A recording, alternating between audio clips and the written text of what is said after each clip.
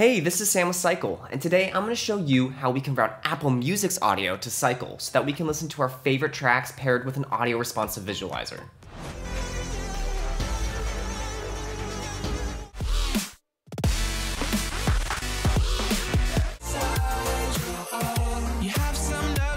So let's get right into how to route our audio from Apple Music so we can start visualizing our tracks. For users on macOS, simply download and install Loopback, a program that allows us to route audio from programs like Apple Music to SYQEL.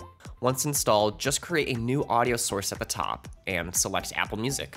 Then, within SYQEL, we can select our Loopback audio as our input. It's just that easy, and now, when you start the visualizer, you will immediately see it react to the incoming audio. For users on Windows, I recommend downloading and installing a virtual audio cable. Then, in Windows Audio settings, select the virtual audio cable as our output.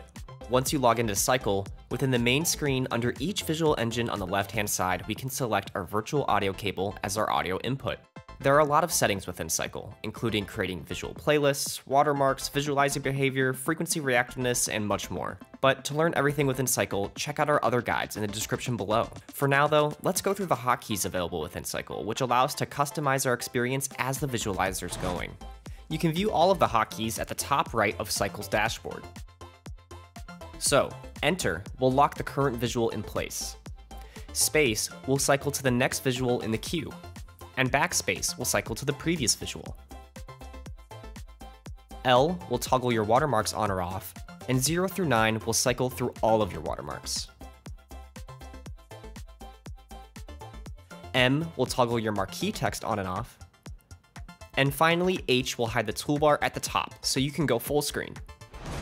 So now you know how to use audio responsive visuals with Apple Music. Make sure to like the video if you've learned something, and check out our other guides on everything SYQEL.